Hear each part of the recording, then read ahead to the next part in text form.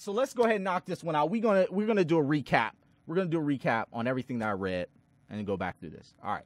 So Tim is being evaluated by physical therapy for functional decline and poor blood sugar control. Now, upon examination, the therapist finds multiple pressure ulcers on the patient's plantar surfaces. However, the patient seems unaware. Which of the following, or I should say, which monofilament would best confirm the reasoning for the observed wounds? So back again, 5.0 with the 10-gram monofilament, 4.171 gram. C is 1.171 gram, and D is 8.07 10 grams. So what's the answer here? Let's come up to the top. This is where we left off. We're talking about, all right, we have this patient coming into us, functional decline, poor blood sugar control. What does that mean to you? You know, Ileana, what does that mean to you? Israel, what does that mean to you? I mean, when you see poor blood sugar control in a patient, what kind of like lights off in your head? What are you thinking about? You should be thinking about somebody who has diabetes, right?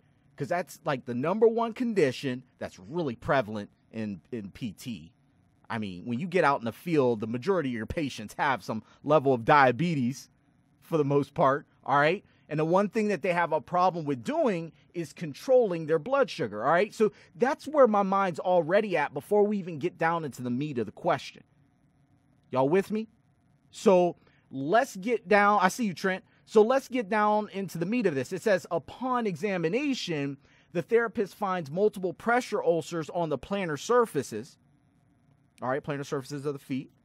However, the patient seems unaware. Now, I mean, can you imagine having multiple ulcers on the bottom of your feet? Wouldn't that be pretty darn painful? So the fact that the patient has multiple pressure ulcers there and the patient's not aware of them, it really raises some red flags. Now, we know that diabetic peripheral neuropathy is a thing, all right? And it's a very common occurrence with patients who have diabetes.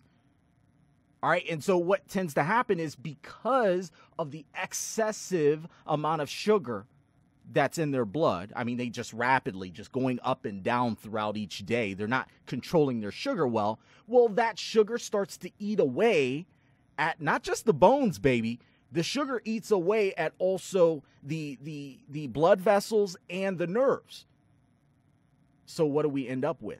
We end up with difficulty with sensation, numbness, tingling, all that good stuff, right? We end up with problems like gangrene and necrosis and amputation. Why? Because this level of sugar in the blood for prolonged periods can start to cause damage to not only the nerves, but to the blood vessels as well. So with this patient, I'm already leading into this like, oh, this patient has diabetic peripheral neuropathy. He's not feeling very well. And so one of the strategies that we could use in PT is this idea of the monofilament. And that's what our question stem says here is, which monofilament would best confirm the reasoning for pretty much why we're seeing these wounds? What would confirm that? So monofilament testing is something that we use as PTs in order to determine if a patient has normal sensation, if they have protective sensation. All right, so we're really trying to figure that out because that lets us know what our education needs to be, our treatment needs to be, and so forth. All right, am I speaking truth, AB? Lavanya, I see you, Kylie, tonight. All right, so here's the deal. We have these monofilaments. Now, A, B, C, and D are obviously monofilament, different grades. All right, the monofilaments that we use, it's actually supposed to be a perpendicular motion where we're pushing in this. It's not a string at all. Like when you look at it, it's actually a pretty firm piece.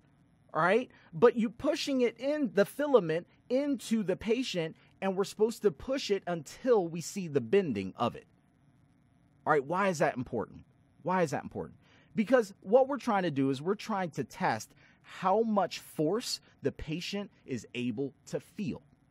There's two major numbers that we need to know. So let's start off with A. A is 5.07 10-gram monofilament. The first question is, what does that really mean to us right now?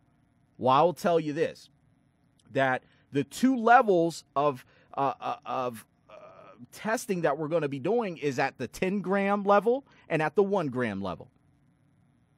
5.07 is known as testing for protective sensation. 5.07, or the 10-gram monofilament, is testing for protective sensation.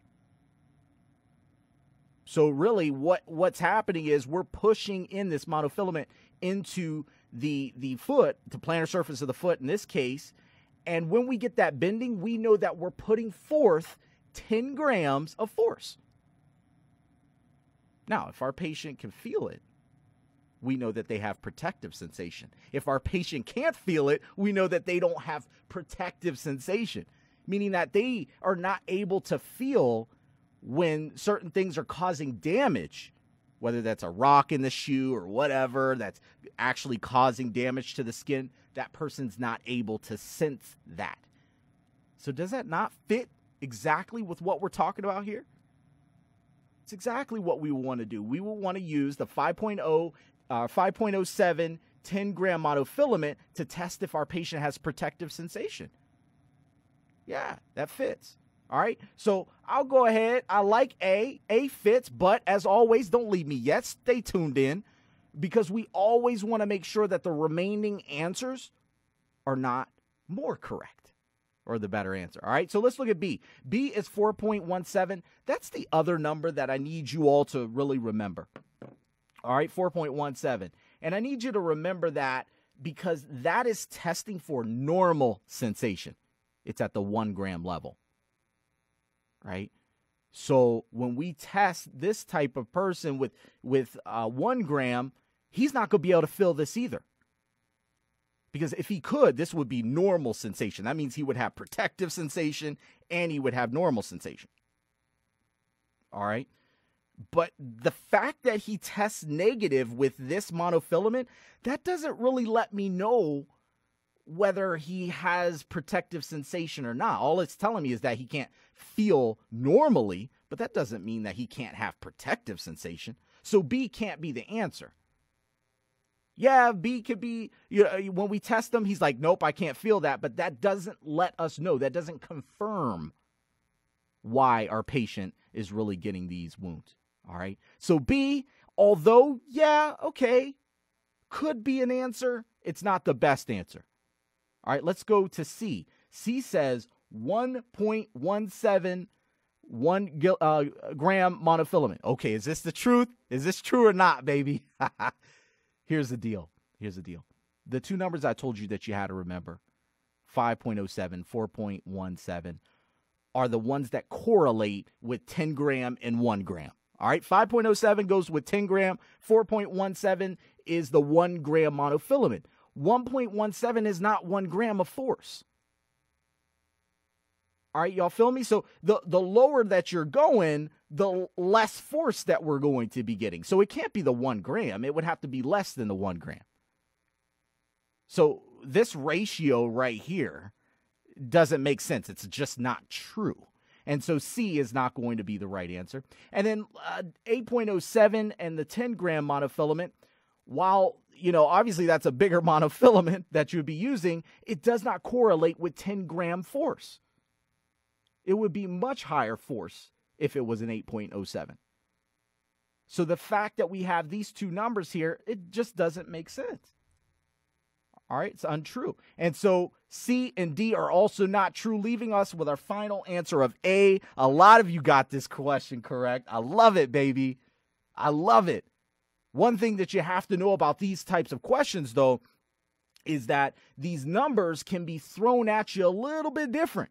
They may say 5.07 on the exam, but what if they don't? What if they only say 10 gram? What if they say 1 gram?